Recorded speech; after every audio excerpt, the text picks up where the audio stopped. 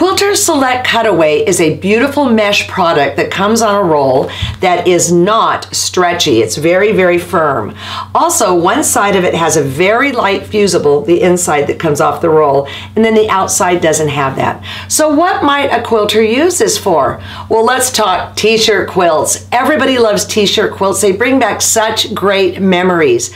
When you're making a t-shirt quilt, it's very important to stabilize the fabric because t-shirts are stretchy.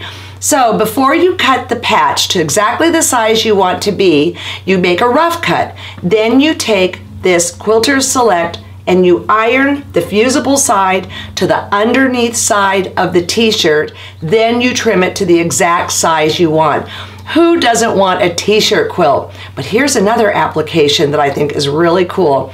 Do you like finished applique, but you don't want to do needle turn? Well, this works beautifully with that. So what you would do is you would get the shape you want. I cut this shape just by making a circle, folding it, and then cutting around. And I have this adorable, adorable flower shape. And then I have a circle and I have two leaves. What you need to do after you get the shape you want is put it underneath this beautiful, beautiful sheer cutaway and trace on it like with a felt tip pen.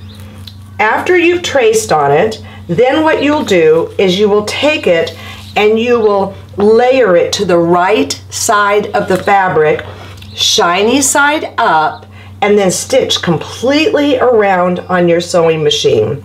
Once it is completely stitched, then you're going to go cut like this, about 1/4 inch, maybe a little less. And then if there's innies, just cut yourself a little V. Once you've done that, then you're carefully going to take your scissors and cut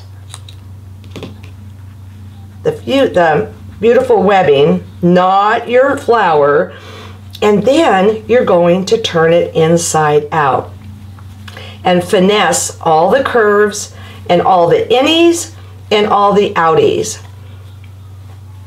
There we go. And this takes me truly about 5 minutes to get it the way I want it. But look at this, it's absolutely beautiful.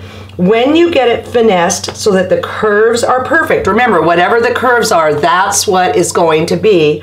Then you fuse again, and now it makes it nice and crisp and even. The last thing you can do is you can, if you want, cut away this just to about 1/4 inch, or maybe a 1/2 inch, and then you have none of the cutaway back here. So that's what I did with these leaves. Let's see, this one I cut out. It's so sheer you can barely see it. This one I chose to leave in. It doesn't matter, you can do one way or the other.